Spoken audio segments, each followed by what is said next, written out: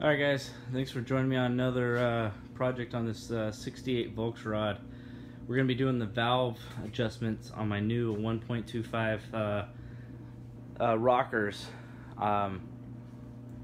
So my last video showed you how to put the rockers on. Now we'll do the adjustment and then put the new bolt-on valve covers as well.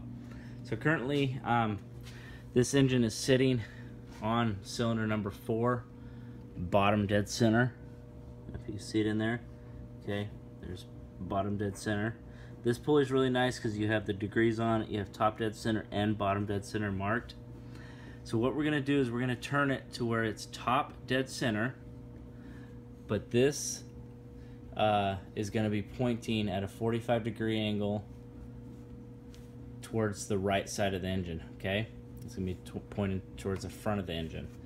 Okay, so let's go ahead and get the distributor turned and turn my pulley to the top dead center, TDC. Okay, there's two top dead centers, so you got to be aware of which one you're going to. Okay, so let's go ahead and get the camera set down and show you what I need to do.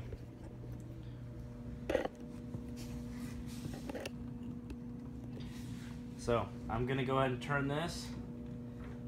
Doesn't matter, clockwise, counterclockwise, doesn't matter. At this point, it's counterclockwise is going to be the quickest to get me to cylinder number 1. And you'll feel the compression, and then as soon as it gets close to top dead center, the compression will release. Okay. Alright, we are lined up top dead center, and I'll show you how that's aligned. So if you look in there, let's see if I can get enough light in there. Top dead center, number 1, okay? And you're gonna line that top dead center mark up to the case. Okay, I don't know if you can see it. Let me get the light in here. So you're gonna go to the case brake. Okay. See, it's a little difficult. There's usually, yep, there you can see it. There's a tab that comes off of the left side of the case, and you're going to line up to the right side of that tab.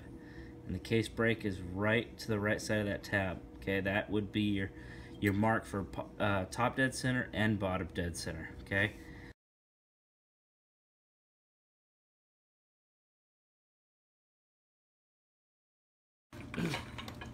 This is cylinder number 1. You're going to notice that they're loose.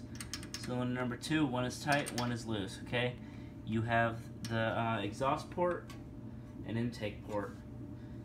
Exhaust port and intake port, all the way around. It's the same thing. Okay, this setup's really nice because it does not have a flathead. It's got an Allen key. Okay, so I'm just gonna go ahead and crank that in. Okay, and I will get a 13mm to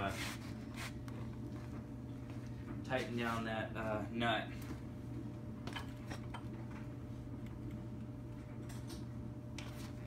I believe it's 13 on this guy. Yes, it is. Okay. So I am gonna set these at, I don't know if you can read this or not. Maybe so, maybe not. 0.005. Okay.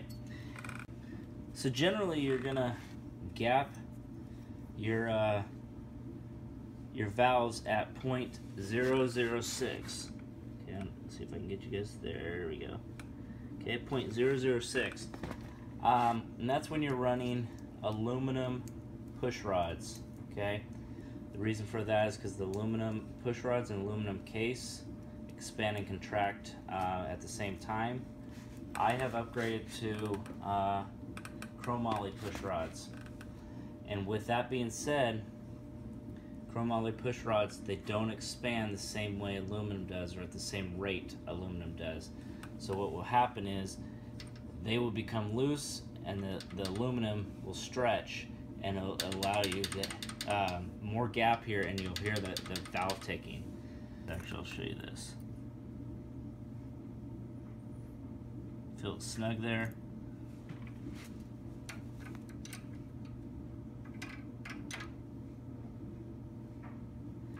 Okay, we'll just tighten that down.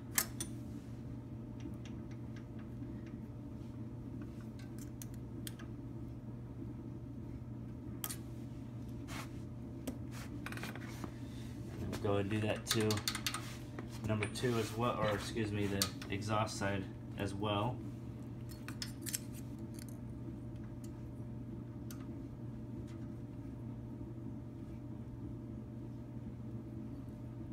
Okay, so I can't really pull it out. Now this is not how you would set normal valves. Okay, normal valves with aluminum push rods, you're gonna go ahead and set this. I'll just show you on this one. You'll set it so you can put this number 5 and slide it in. It's gonna be a little tight, but that's the measurement you want. But if I left these now, you'll hear them later because it's just going to stretch. So I'm going to go ahead and put the number 5 back in. See if I can get those in there. Okay, tighten this down.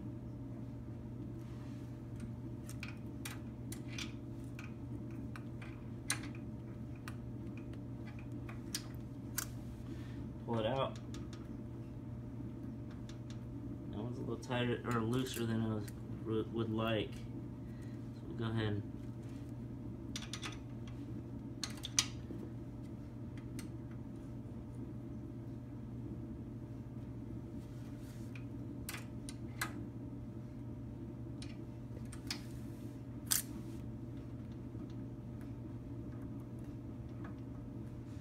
so that's what you're going to do for each one of them. So now this is top dead center.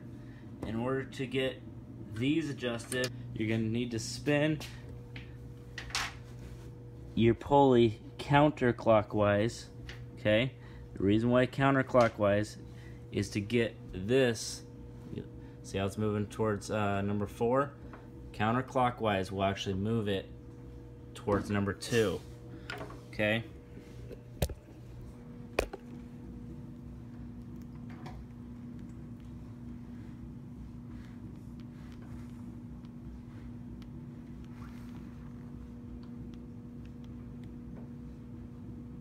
And again, you're going to line that up to the case.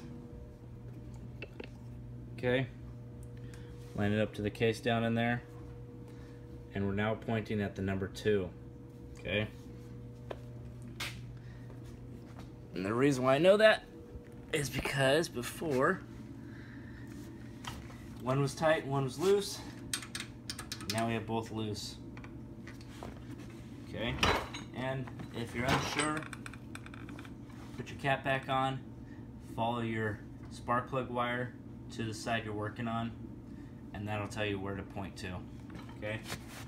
So let's go ahead and get this guy tightened down.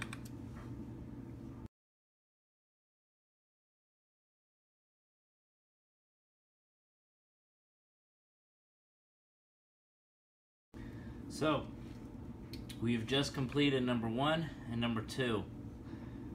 You're going to do the same thing for the other side.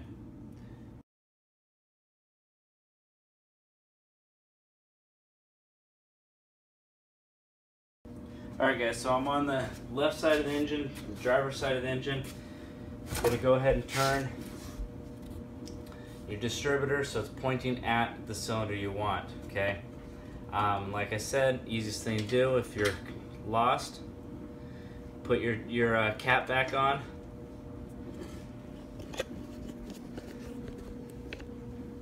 So if you're lost, just put your cap back on in the direction it's going to go. Follow your wires, okay?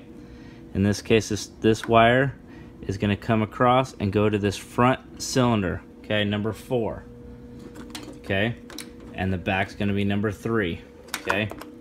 So we're going to go ahead and turn it to number 3, counterclockwise, so that the rotor will actually spin back to number 3, okay?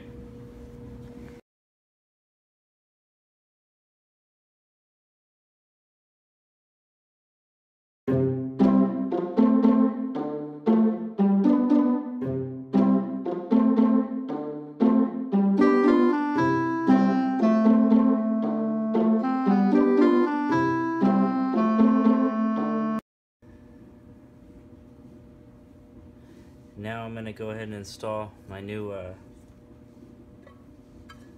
Empi valve covers. Okay, these things are really nice.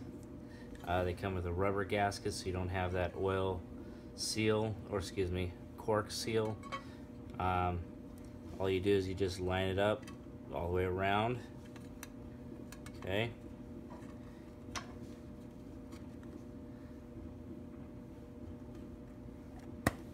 Alright, and you can reuse this rubber one.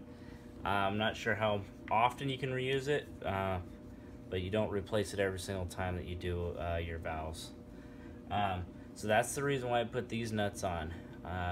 Generally you will have just a nut similar to this, and you just tighten it down, just a regular old nut. So these valve covers come with a rubber seal that you plug into these holes here, okay, and they come with some bolts that you put through, and you tighten it on to that standoff there, okay. I didn't really like a hex head bolt, so I'm going to try to use this flanged button head. If I have the length, that'd be great. I don't know if I will, so I'll have to use just a regular button head. So let me get the Allen keys for both of these, and we'll get going on that.